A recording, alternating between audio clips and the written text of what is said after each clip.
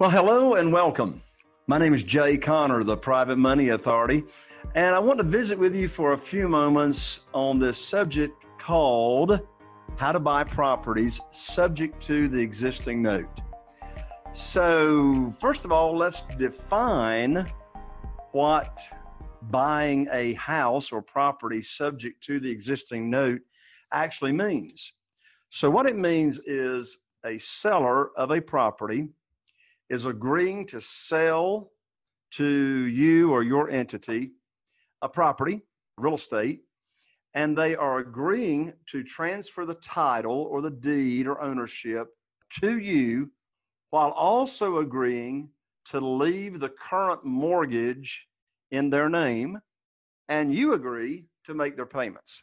Now, we're not talking about assuming a mortgage, because when you assume a mortgage, then the mortgage lender has got to approve for you to now assume the mortgage. So in the case of buying subject to the existing note, the mortgage lender is not involved whatsoever in approving or disapproving or turning you down or saying it's okay for you to make the payments. So you see, buying subject to, that mortgage is going to stay in the seller's name. And when I first heard of this strategy way back in 2009, my first question was, who in their right mind will agree to leave the mortgage in their name and trust me to make their monthly payments for them? I mean, it's like I could stop making payments and, ruin their credit or whatever. I mean, why would someone agree to do that? And I quickly learned and discovered that the higher the motivation that a seller has to sell, then the more willing that they will be to agree to this strategy. So what sellers would agree to this type of strategy? The answer is a motivated seller who is seeking debt relief. A motivated seller who's seeking debt relief. So it could be that, they can't afford their mortgage payments anymore. Somebody got a divorce, so they don't have the income, can't afford the house anymore. Someone lost a job, someone died, something happened in their life to where they just can't afford the payments anymore, and they're looking for debt relief. Many times, not always, but many times when you buy a property subject to the existing note, the seller is behind in their payments. They could be behind just 1 month, 2 months, or 3 months. Now, if you buy it subject to the existing note and they are in arrears, then you're going to need to catch those payments up immediately after the closing. So that's what subject to is. One of the benefits, it's one of the most profitable ways or profitable deals that you can do, because the interest rate that you're going to be paying if you're buying, most of these homes will have, we call them pretty houses. In other words, most of them are still occupied by the seller, so the home has been maintained. But in today's market, you're going to be making payments on mortgages that have got only 4% interest on those payments. Closings can be very, very fast and quick.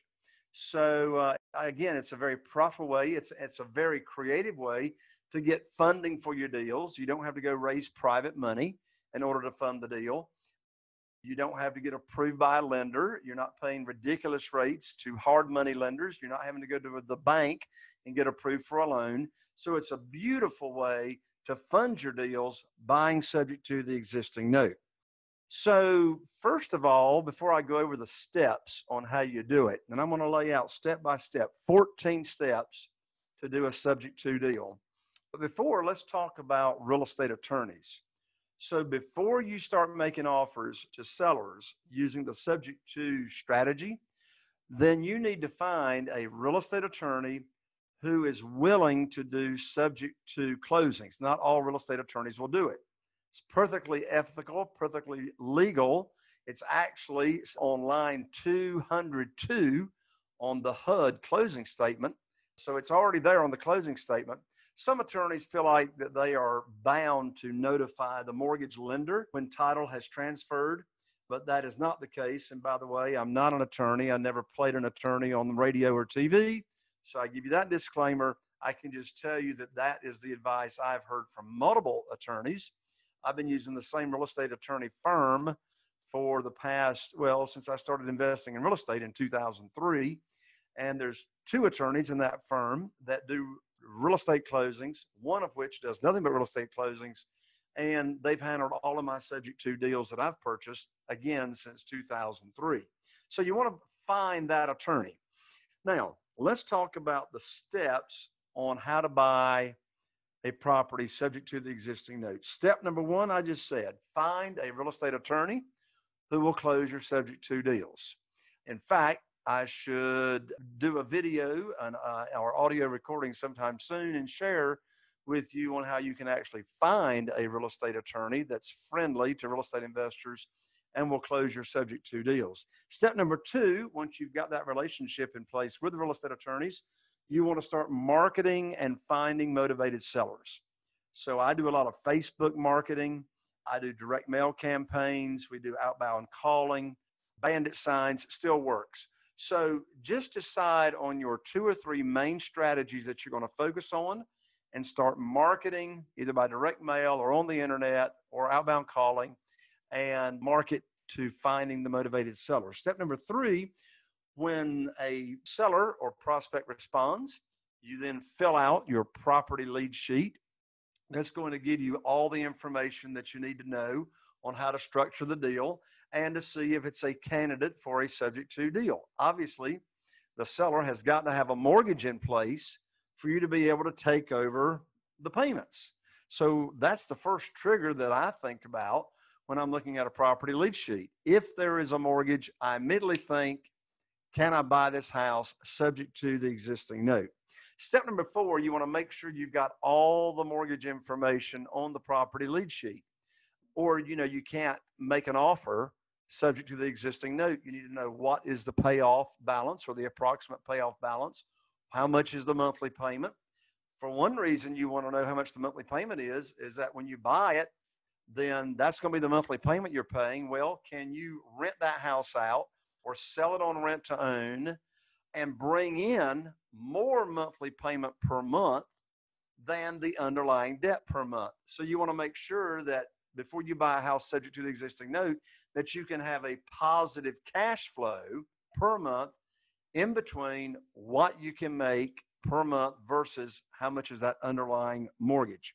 Step number 4, you want to be able to determine if you can sell it on rent to own.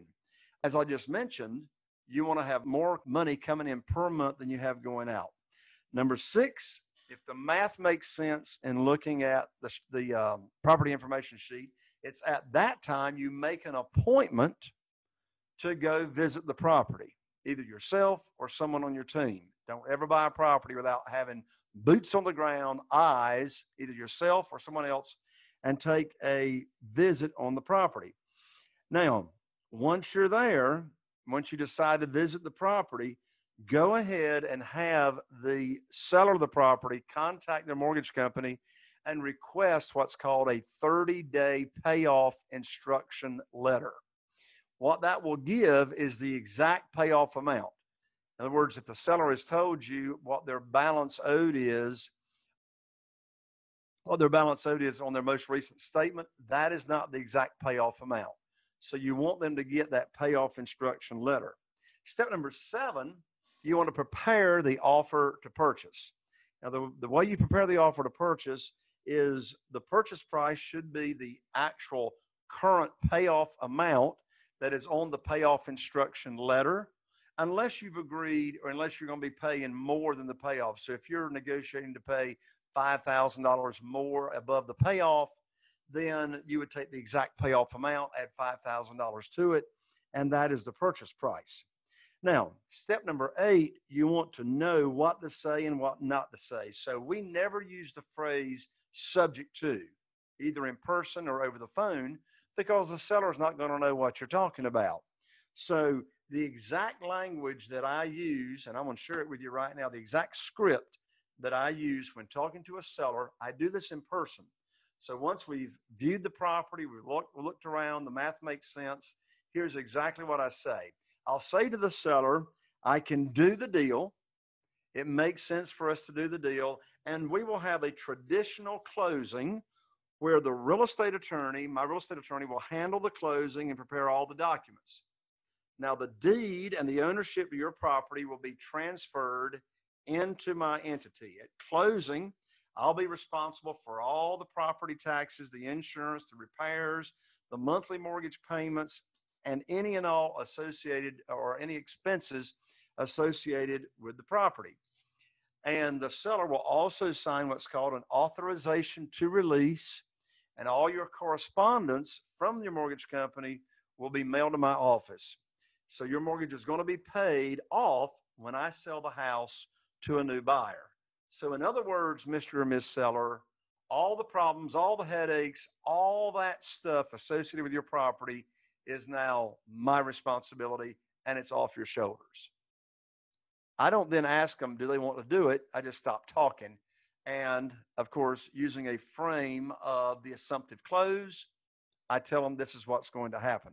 Step number 9, after visiting the property and negotiating with the seller, you're going to email the payoff instruction letter and the offer to purchase to your real estate attorney for a quick closing. Now, I cannot emphasize how important the relationship is with your real estate attorney to get fast closings. I can have a closing set up within 48 business hours with my real estate attorney. And if I didn't have that relationship and someone just off the street called up the real estate attorney firm that I use, they would be 3 to 4 weeks out before they could get a closing. So your relationship is extremely, extremely important. Step number 10, while you're at the closing with the seller at your real estate attorney's office, you want to have the seller of the property call their lender and request what's called a change of address for all of their mortgage company's correspondence to be mailed to you at your address.